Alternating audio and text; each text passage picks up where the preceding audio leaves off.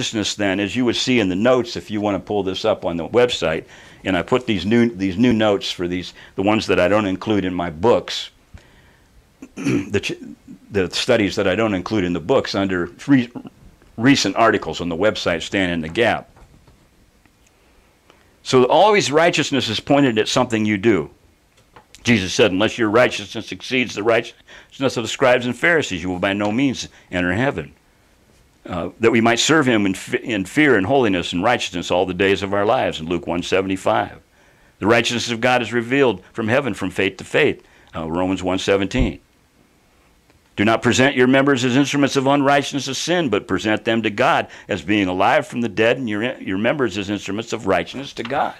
Because you're going to reap what you sow. You can't continue to trample the blood because it's dependent upon your deeds, if you've ever come to a real salvation to begin with.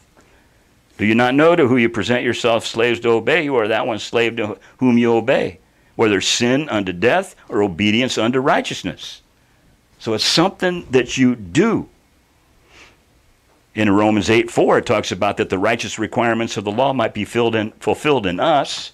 The righteous requirements of the law, to love God with all our heart, mind, soul, and neighbor as ourselves. In that fulfills all the law and the commandments. Might be fulfilled in us who walk not according to the flesh, but according to the Spirit, because you put the flesh to death.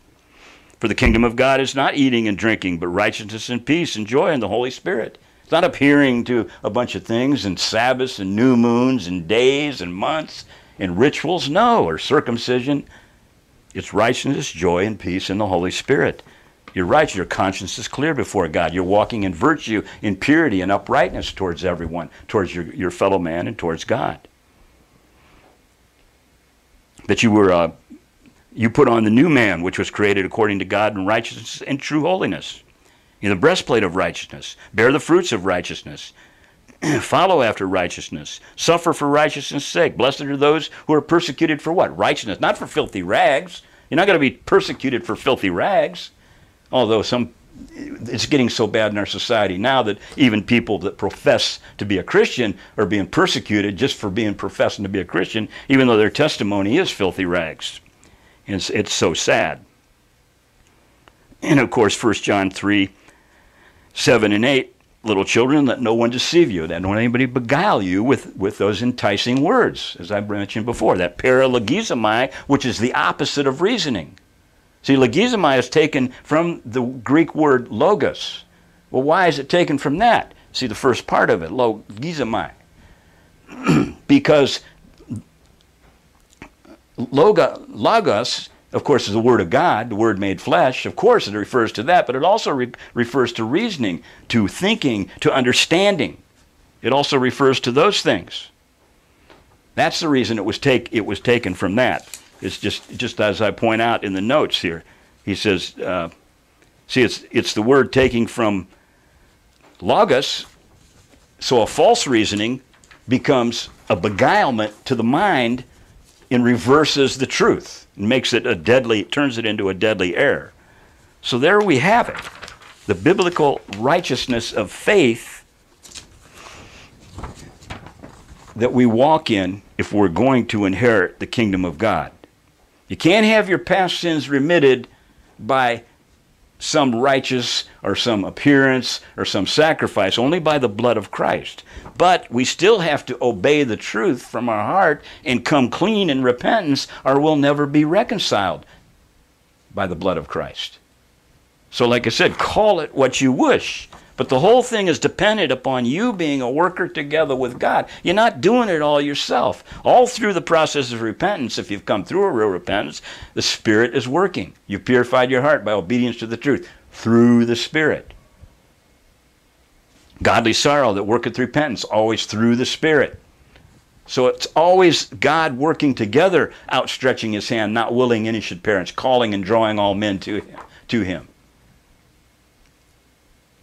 That's the way it works, or it doesn't work at all. So we responding in our faithfulness, producing the deeds worthy of repentance, is a right action that's acceptable to him, and God knows if it's the right action because he searches the heart and he tests the mind of every individual who comes to him by this faith, then he can accept that faith if it's genuine and sincere and authentic as the righteousness to be justified. As we said, righteousness, dudakosune, means just. Cornelius was a just man. Somewhere along the line, he came to a righteousness of faith and was accepted by God. It doesn't tell us where, anywhere in the Scriptures, it just introduces us to him in Acts chapter 10. But that's what happens. So the Scripture says, then the just man lives by his faithfulness to God, as it says. So this logizomai, meaning to reckon or account, it can also be translated in many other different ways as think, suppose. I show in the notes, it's translated in all different types of ways. Here in my notes, he says he was reckoned or numbered among the transgressors. Even the goddess Diana should be despised. That's the same word, logizomai. Is there some kind of transfer that took place there?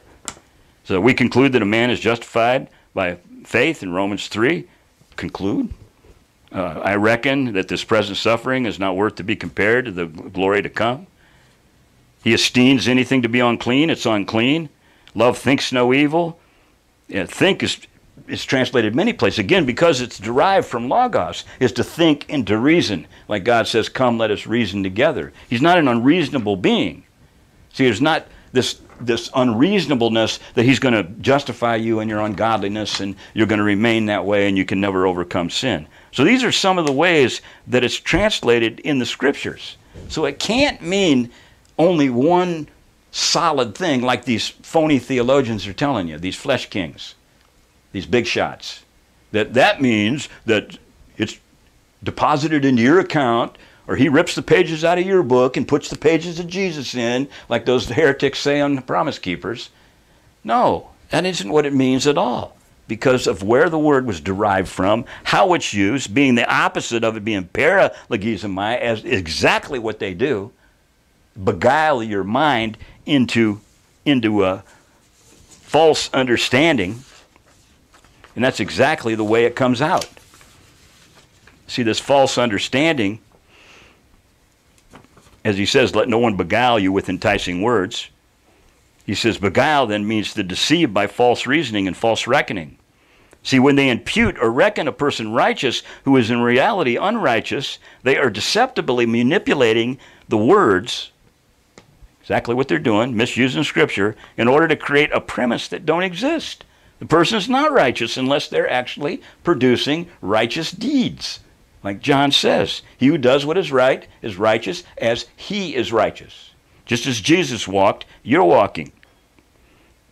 And like I said, it's interesting then that the derivative of that coming from logos, showing the opposite, paralogizomai, to beguile, and that's exactly what they do. They take the reasoning of God, twist it and divert it, invert it, and get the very opposite meaning out of it. And that's what they keep doing. And that's why you got to have a magic new nature imputed to you, and he's got to clean you up, and he's got to magically do this and that for you. But you still sin, as I've said in all my lessons. All these people we deal with, they still sin. And by sin, they mean any sin. They mean any sin. They think they're easily forgiven by confessing 1 John 1:9 and the advocacy with the Father, and that Jesus is going to go in there and remind his Father that he took the punishment and he can't punish him no more. You see, that's nonsense. That's nonsense. That's not what the advocacy means.